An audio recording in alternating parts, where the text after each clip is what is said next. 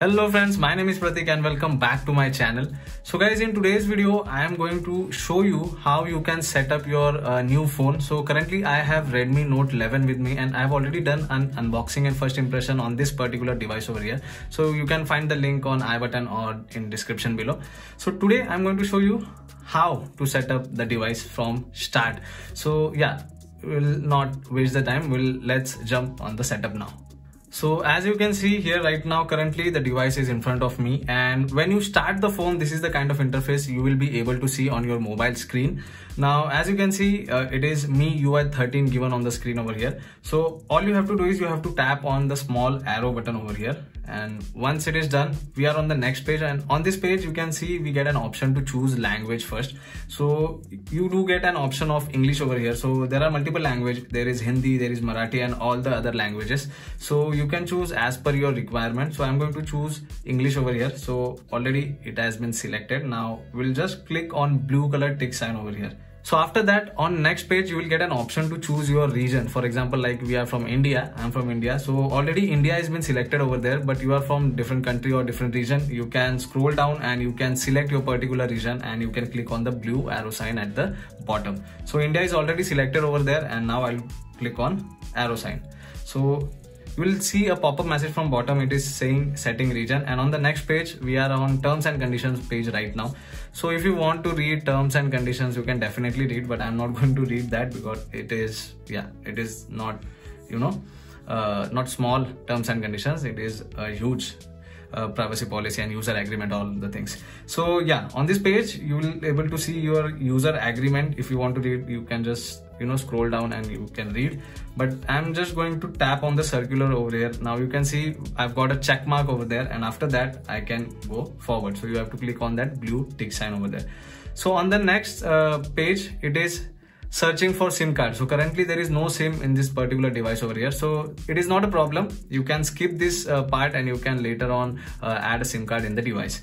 So yeah, as you can see, we are on the insert SIM card page. So nothing to do, you have to tap on blue arrow at the bottom.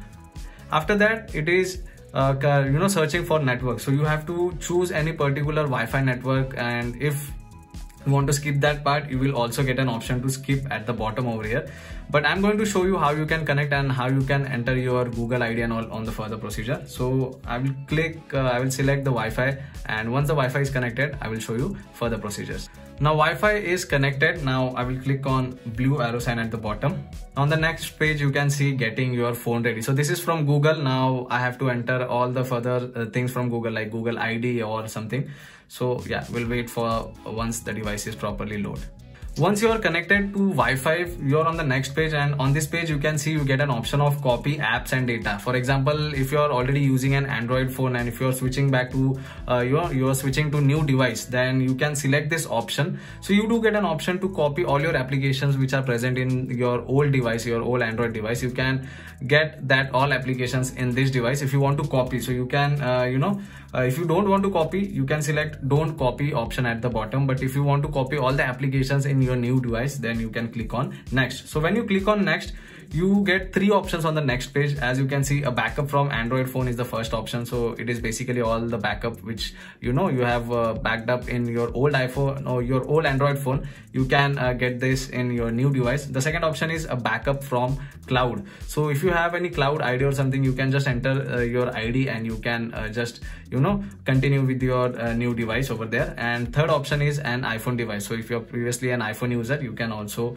back up all your data in this particular device. So I'm not going to copy any of the data, so I am clicking on don't copy, and after selecting don't copy, we are on the next page right now. So it is loading. We'll just wait for now.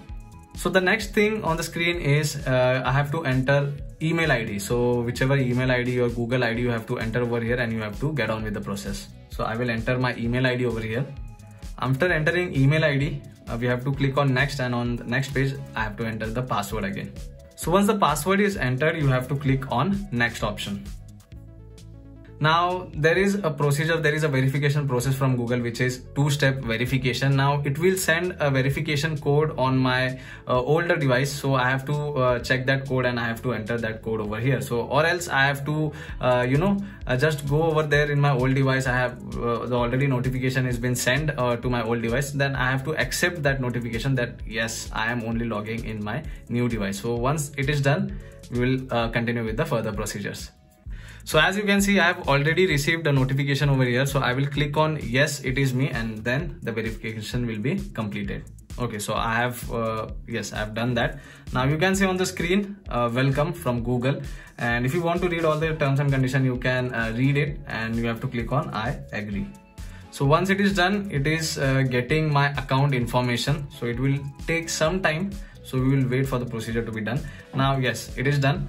And on the next page, you can see there are multiple options from Google services over here. So there is backup to Google Drive option, use location, allow scanning, and all the things. It is asking permission for, if you want to, save all your documents or all your backup to Google Drive, then you have to enable this toggle. But if I don't want to, save backups or all, I will just turn it off and use location. So I don't want to give any permission regarding my location. So I will turn that off.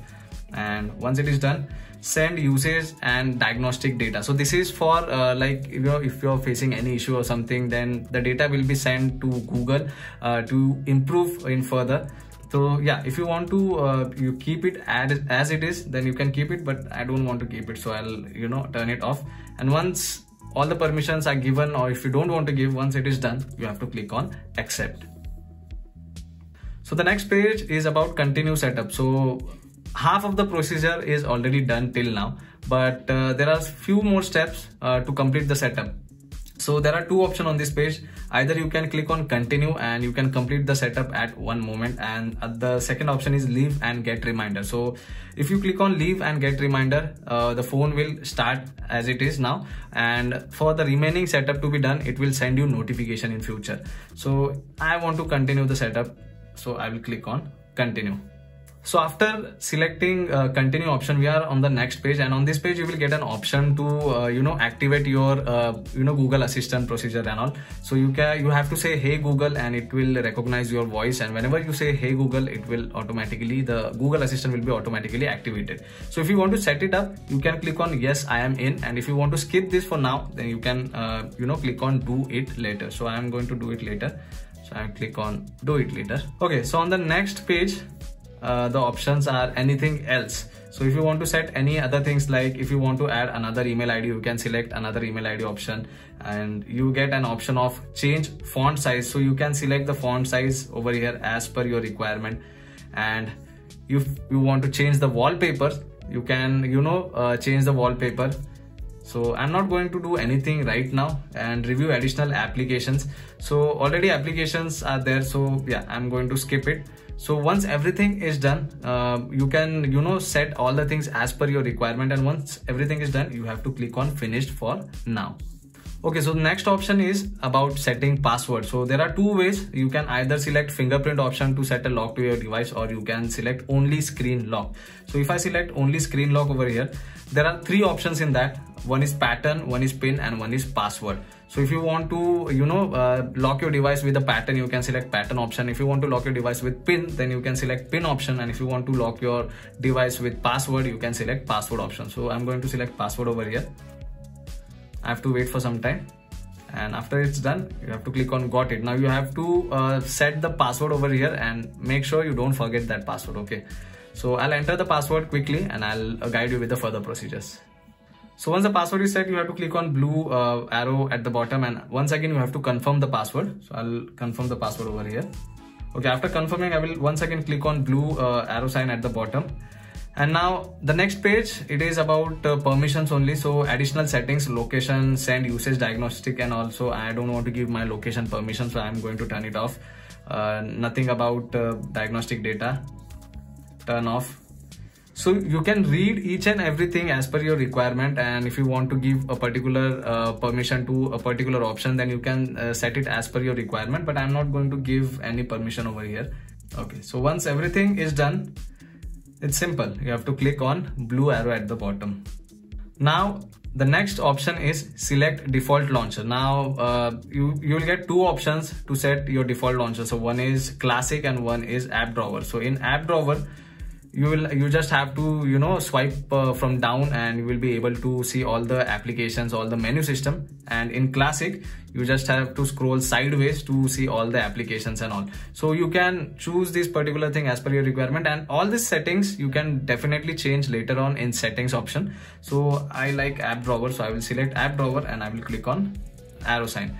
So now yes, we are on the next page, and as you can see, 13 setup complete, you are ready to rock.